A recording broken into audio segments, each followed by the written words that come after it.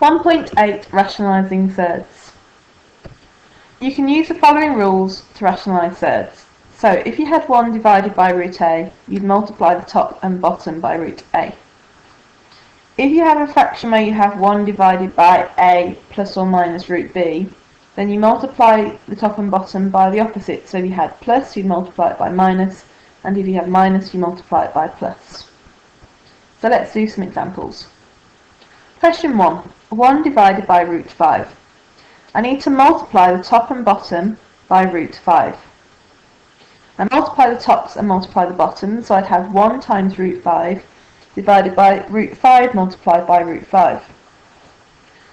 Root 5 multiplied by root 5 is root 25. The square root of 25 is 5, so the answer is root 5 divided by 5. Question 2. Root 2 divided by root 7. I need to multiply the top and bottom by root 7. Multiplying the tops and bottoms will give me root 7 times root 2 divided by root 7 times root 7, which is root 14 divided by root 49. But the square root of 49 is 7, so the answer is root 14 divided by 7. Question 3. Sometimes instead of rationalising them, you can just manipulate them. So if I had root 12 divided by root 48, I can find the largest square number that goes into both, which is root 4 multiplied by root 3 divided by root 16 divided by root 3. The square root of 4 is 2, and the square root of 16 is 4, so I have 2 root 3 divided by 4 root 3. The top and bottom will cancel, leaving me with an answer of a half. Let's do some more complex examples. 1 divided by 3 plus root 2. I need to multiply the top and bottom by 3 minus root 2. So let's multiply the tops and multiply the bottoms. This will give me 1 times 3 minus root 2, and then 3 plus root 2 multiplied by 3 minus root 2. So the top just becomes 3 minus root 2. The bottom, I have 3 times 3 gives me 9. Then I have 3 times root 2, gives me minus 3 root 2. Then I have 3 times root 2 gives me plus 3 root 2. And then I have root 2 times root 2, giving me the answer along the bottom. Now, as you can see, root 2 becomes 4 root 2, so I can change this fraction. Minus 3 root 2 plus 3 root 2 becomes nothing, so my next line is 3 minus root 2 divided by 9 minus root 4.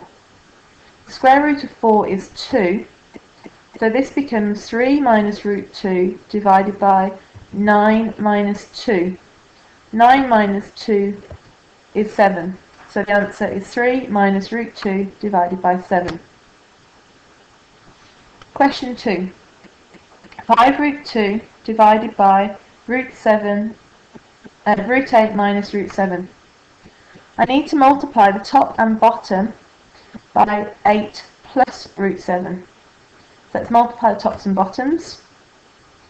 So let's work through this. On the top, I'd have 5 root 2 times root 8, giving me 5 root 2 root 8.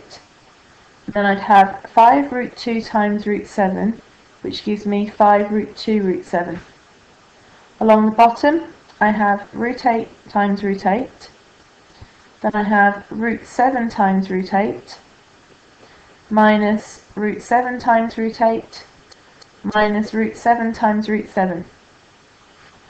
So let's simplify this. The top, well, the root 2 multiplied by root 8 becomes root 16, and the root 2 multiplied by root 7 becomes root 14. And now root 8 times root 8 becomes root 64, and root 7 times root 7 becomes root 49. The plus root 7 root 8 and the minus root 7 root 8 become nothing. So my next line will be 5 root 16 plus 4 root 14 divided by root 64 minus root 49. Square root of 64 is 8, minus square root of 47 is 1. Then I also notice that root 16 can become 4. So then I have 5 times 4 plus 4 root 14, 5 root 14, all divided by 8 minus 7, leaving me with 20 plus 5 root 14 divided by 1. Well, that's just 20 plus 5 root 14. I can then factorise this, taking out a factor of 5, which gives me 5 brackets 4 plus root 14. Last question then, root 5 plus root 2 divided by root 5 minus root 2. I need to multiply the top and bottom by 5 plus root 2. Multiplying these gives me the following, so I'd have root 5 plus root 2 multiplied by root 5 plus root 2, and root 5 minus root 2 multiplied by root 5 plus root 2. Let's expand those brackets. Multiplying the top gives me root 5 times root 5, plus root 5 times root 2, plus root 2 times root 5, plus root 2 times root 2. On the bottom I have root 5 times root 5, times root 2 root 5, minus root 2 root 5, minus root 2 root 2. So I can then multiply all of these, which will give me root 25, root 10, and root 4. The plus root 2 minus root 2 become nothing, leaving me with root 25 minus root 4.